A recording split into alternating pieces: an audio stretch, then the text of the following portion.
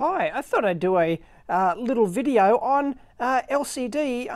I've got here, it's an 8x2 standard footprint LCD. It's from Newhaven Display, and I thought I'd just show powering the thing up and seeing what it looks like. It's a nice compact little 8x2 LCD. It's actually upside down, I believe. I believe the text is shown this way. It's got a mounting bracket here. It's an industry standard footprint, about 40 millimeters by 35 millimeters, I think it is. Standard Hitachi sort of LCD pinout interface there. And this is the non-backlight version, which is very thin. It's much thinner than the backlight one's about, say, that thick or something. It really is quite substantially thicker. So this has either got a transflective or more likely a reflective backing on it. And I've soldered, normally it doesn't come with the pin header on there. I've soldered a pin header onto it. It's got standard mounting holes, and these are available from every one hung low manufacturer on the planet. 8 characters by 2 lines. Really neat little compact display. And this is actually a Newhaven one. There it is. It's an NHD 0208 AZRNYBW. So I thought we'd power it up, give it a go. Let's try it. And just to get this thing up and running really quickly, the minimum amount of fuss, I thought I'd use my Bus Pirate. Haven't used it before. I've got a Bus Pirate version 3.5. I think it's a slightly older model. It's available from Dangerous Prototypes. It's open source hardware. It's really good for, you know, decoding serial interfaces, you know, SPI, I2C and all that sort of stuff. But it's got like built-in modes to drive LCDs and drive various, you know, dozens and dozens of types of chips. Really handy little device. It runs on a PIC 24.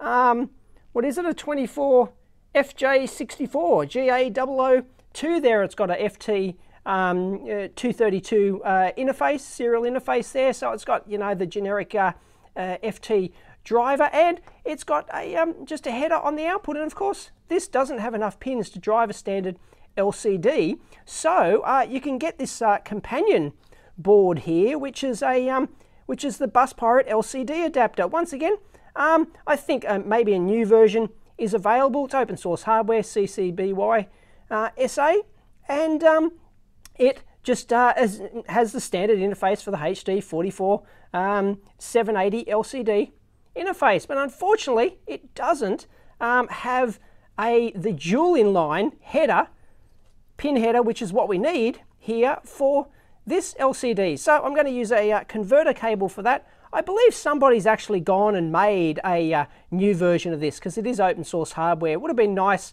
if it had like the dual inline one, and maybe like a couple of other flat flex ones as well, different pitches.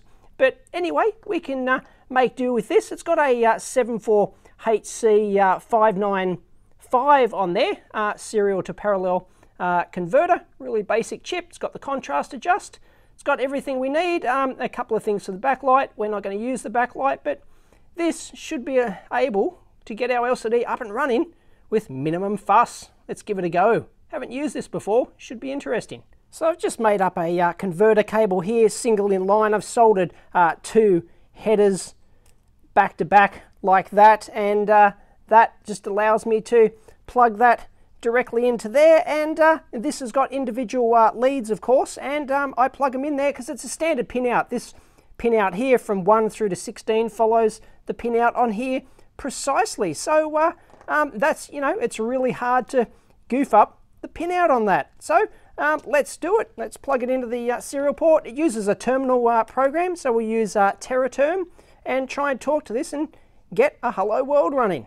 Okay, I've got TerraTerm here plugged in, and it's set to 115,200 baud on the serial port, which happens to be COM2 here, and it's working just fine. You do question mark, I'm talking to the device, and there's all of the commands and various options. So now we can actually start talking to the thing. We can go M for mode, and it's got the various modes available. As you can see, 1-wire, UART, I2C, SPI, you know, 2-wire, 3-wire, and LCD. So we want number 8, of course, and we've got the LCD prompt here now. Excellent. So now we can use the these commands, you've got to read the manual, of course, they're not obvious.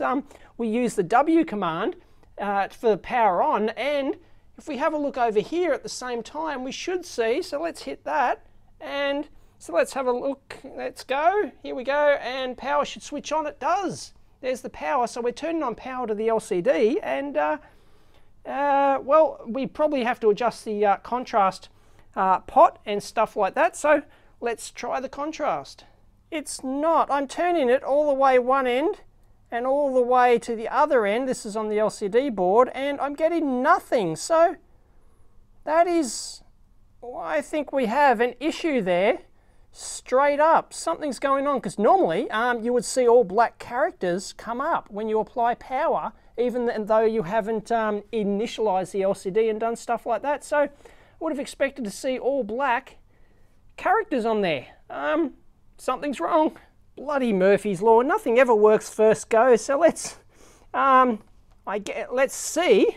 Golden rule of troubleshooting, thou shalt check voltages. So I'm going to check pins 1 and 2 here, which are these two here, to see if we're getting voltage on our LCD here.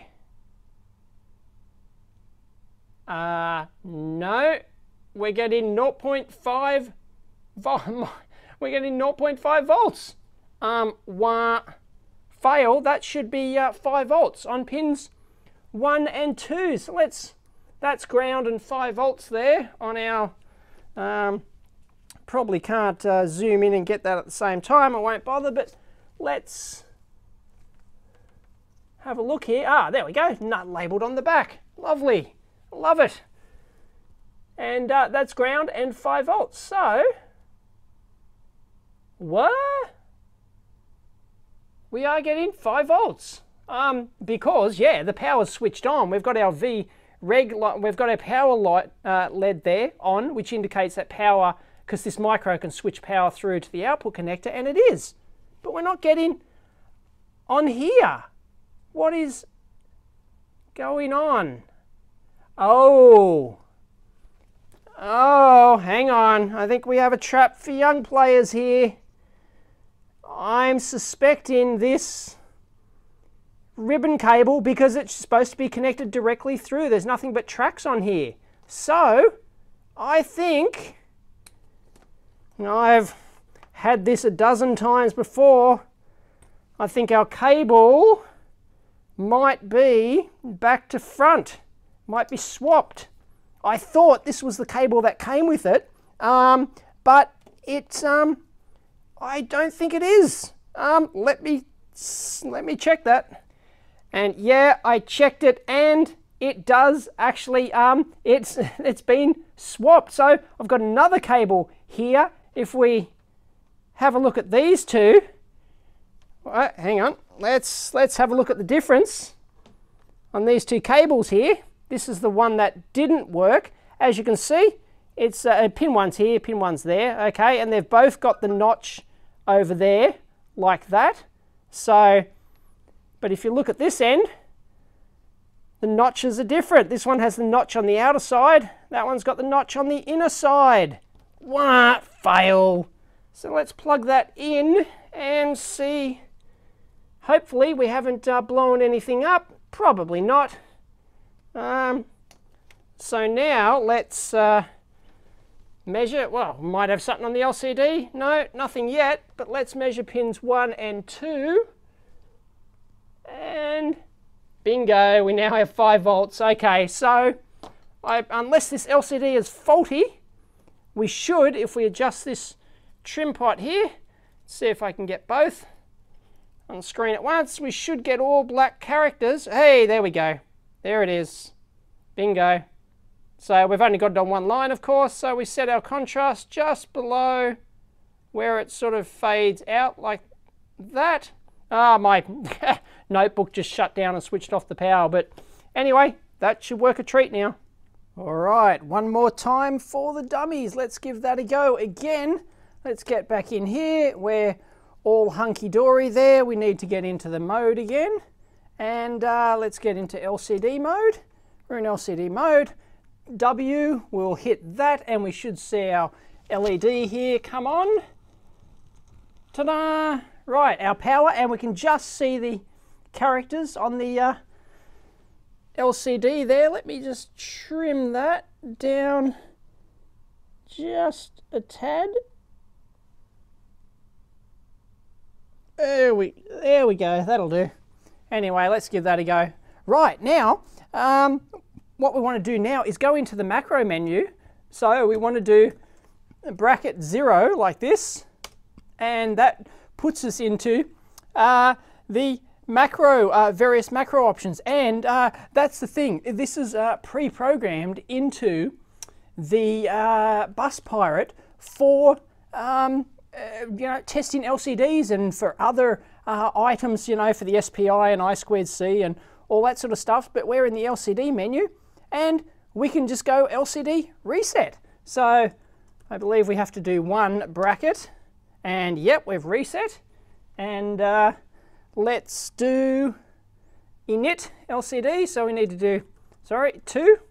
Okay, bracket, which I like means command. Now, display lines, 1 line or multiple. Well, we got 2 lines, so we want to do 2 multiple init. There it is.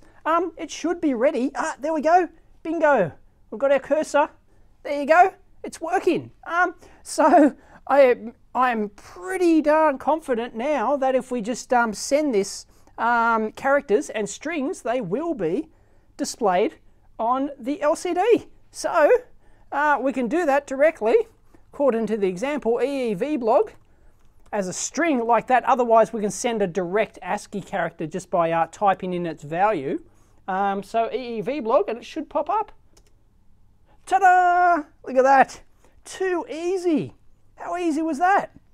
Once we sorted out the stupid issue with the cable there, it works a treat. And it should, in theory, work for every you know, Hitachi compatible LCD on the market. There are various slight subtle differences between them sometimes, and I have encountered where, you know, I'll have 10 brands work with code and you think it's rock solid, and then there's another one which is supposed to be compatible but it just doesn't work due to some, you know, minor little difference. But pretty much, you know, 90 or 99% of them on the market are going to be compatible with this code. So that's brilliant. And if we want to write something to the next line, presumably we're able to do that. Now, we can't just, you know, do hello world, for example, and have it wrap around, because these, the chipset for these LCDs is designed for 40 character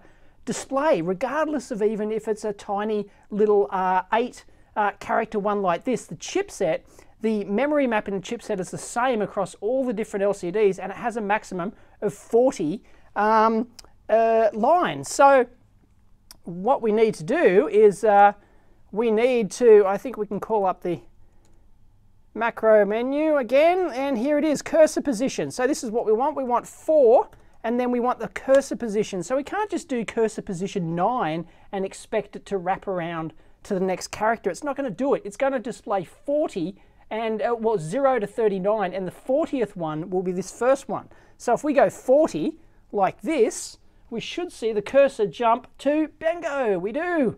It's all working as expected. Brilliant. This Bus Pirate, I'm liking this. It's a real easy way to experiment with LCDs. And then we can, of course, go EEVblog and let's do Sagan! Exclamation mark. Oh, position in degrees. No. Whoa, what's that? Exclamation mark was probably bad.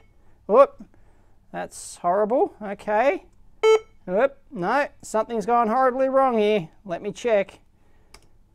No, servo active. Oh God, I've done something horrible here. No, I shouldn't have, because I forgot to put the quote marks in. I'm a dumbo. PWM disabled. I've gotten into some PWM mode. There we go, go figure. We're back to the LCD command. All right, Sagan, exclamation mark, quote, bang, there it is. Winner, I like it.